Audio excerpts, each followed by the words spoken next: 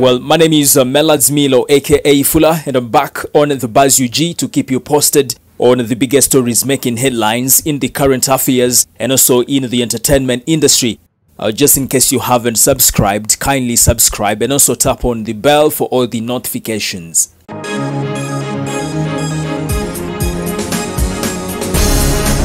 Now, Uganda police has given us an update about the search for the victims of the boat accident on Lake Victoria that occurred last week.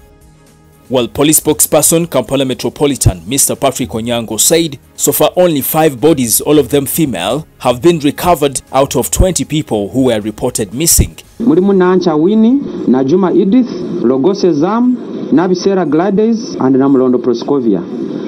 The recovered bodies have been transported to the city mortuary Mulago for post-mortem examinations. Bono abanabenganda bamaze okuba-identifyinga ne bagamba nti baba bantu baffe so tuli mu process ya kubawa emirambo gyabwe ne bagitwala. Operation ekyagenda maaso tukolagana n'abannaffe sister forces Uganda police to making sure nti tufuna emirambo egyo. Onyango added that the rescue teams are facing challenges on the lake, but police marines and the UPDF marines are still doing all they can to make sure that they locate the missing bodies. N'abantu aba bulijjo mu mutima gwa community policing okutuyamba okunoonya emirambo egyo ku mazzi okulaba nti tugifuna ne tugiwa ab'enganda zaabwe. So sache ekyagenda mu maaso okulaba nti tufuna emirambo egyo gisigaddeyo ekireeta wano ye Kasenyu ku beesi tugiwa ab'enganda zaabwe. Now, Uganda police are searching for a man identified as Brian Tuhamire over the murder of Mercy Aturinda, 37 years, the sister to the senior superintendent of police, Michael Kasigire. The murder incident happened last week in Gayazo sub-county, Wakiso district. Aturinda was running a garage where the suspect was employed. Kasigire requested the public to report any information that could lead to the arrest of the suspect. May her soul rest in peace.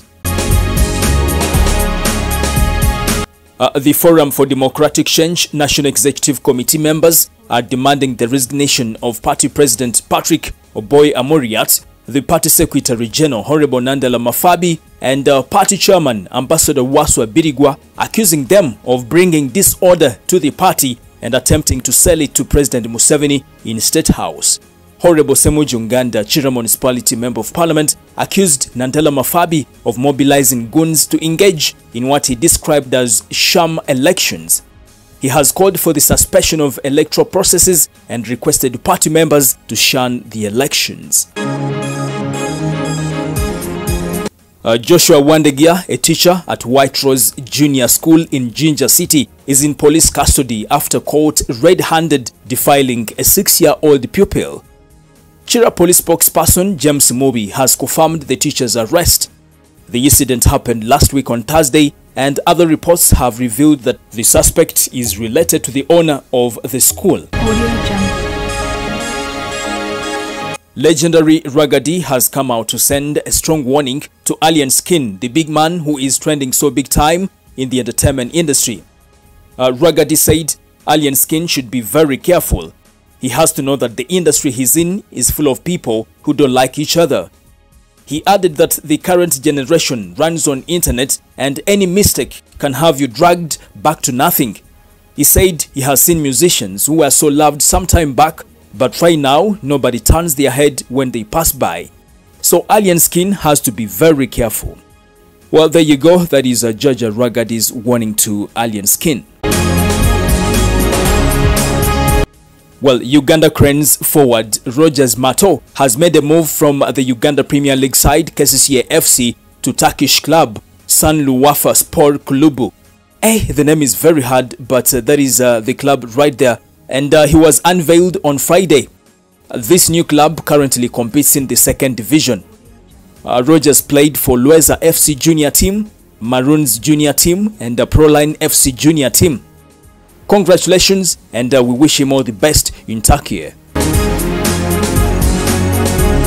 Dr. Kizza Besigye, the president of the Red Card movement, has revealed that the opposition in Uganda right now have the capacity to overthrow President Museveni before Independence Day in October this year. Besigye on BBS TV said President Museveni is at his weakest point because of the political, social, and economic challenges he's facing right now.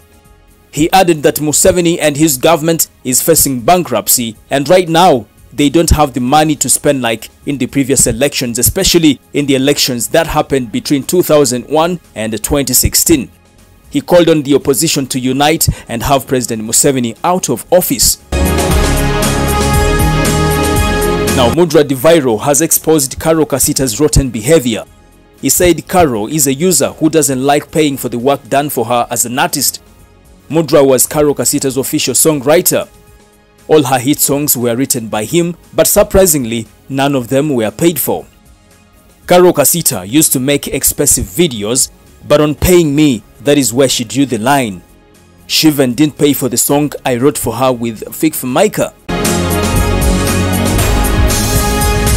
Well, that is a statement coming in from Mudra the Viral. Karole Kasita is yet to respond to these allegations. Well, there you go. Those are some of the biggest stories making headlines this Sunday morning. And just in case you haven't subscribed, kindly subscribe and also tap on the bell for all the notifications. Thank you so much for watching till the end, and I'll be back with another round of stories making headlines in the country. My name is Melads Milo, aka Fuller. Don't forget to follow me on TikTok. I'm using the same names right there. It is a bye for now. Thank you. Audio Jungle.